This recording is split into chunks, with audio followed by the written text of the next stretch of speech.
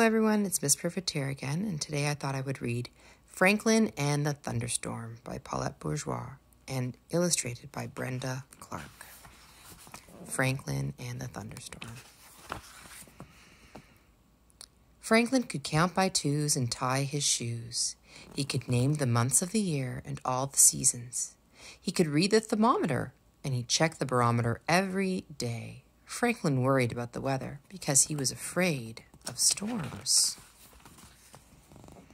One day, Franklin was supposed to play at Fox's house, but the sky was getting dark and the clouds were thick. "Maybe I shouldn't go," Franklin said to his mother. She looked out the window. "It probably won't rain until later," she said. "You have time to get to Fox's." Franklin put on his boots and took the umbrella. As Franklin hurried to Fox's house, he kept looking at the sky. The clouds moved quickly, and the wind swirled dirt in the air. Franklin felt all jumpy inside. Fox was playing outside when Franklin arrived. Franklin pointed nervously to the sky. "I think we should go inside, don't you?" he asked. "Not yet," Fox grinned. "I love watching the clouds move and feeling the wind blow. It's exciting." "I think it's scary," said Franklin. Beaver, Snail, and Hawk came over to play too. "My fur feels funny when it's about to storm," said Fox. "My feathers get all ruffled," said Hawk. Beaver sniffed. "I can smell a storm coming." The wind became stronger. Hawk flew loop-the-loops. "Whee!" he cried. Franklin held on to his hat and shivered. It was almost as dark as night when big fat raindrops began to fall. "We should go in!" shouted Franklin. "No," said Fox. "Follow me." They raced to the treehouse, where it was dry. "Fox!" called his mother. "Time for everyone to come in." "It's all right," Fox shouted back. "We're in the tree." Fox's mother was there in a second. "It's dangerous to be near a tree during a storm," she said. "Lightning strikes tall things first, and you might get hurt." Franklin held on to Fox's mother all the way from the tree to the house. They were barely in the door when there was a flash of zigzag light. "Lightning!" shrieked Franklin and trembled. "Kaboom! Thunder!" he screamed.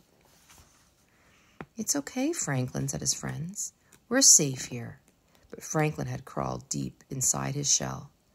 Fox's mother had brought treats. Still, Franklin wouldn't come out. Franklin's friends begged him to play, but Franklin stayed put. Then, with a flash and a crash, the lights went out. "Don't worry," said Fox's mother. She lit candles and turned on a flashlight. "Won't you come out now?" she asked Franklin. "No, thank you," he mumbled. "Don't be afraid," said Hawk. "All that noise is just cloud giants playing drums in the sky." Franklin peeked out. "Really?" he asked. "No, it's not," giggled Snail.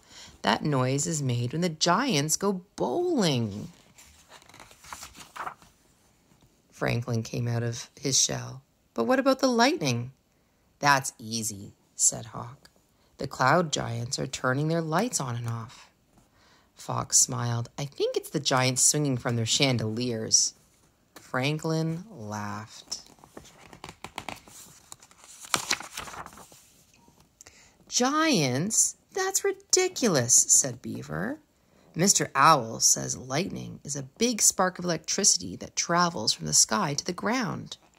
The spark is so hot that it makes the air around it pop. That's the sound of thunder." "Amazing," said Franklin. Franklin felt a little better. He even played flashlight tag with his friends. Soon, there was hardly any lightning. The thunder was a low rumble from far away, and then the rain stopped. Then the lights went on. "Storm's over," said Fox. "Let's go outside and play."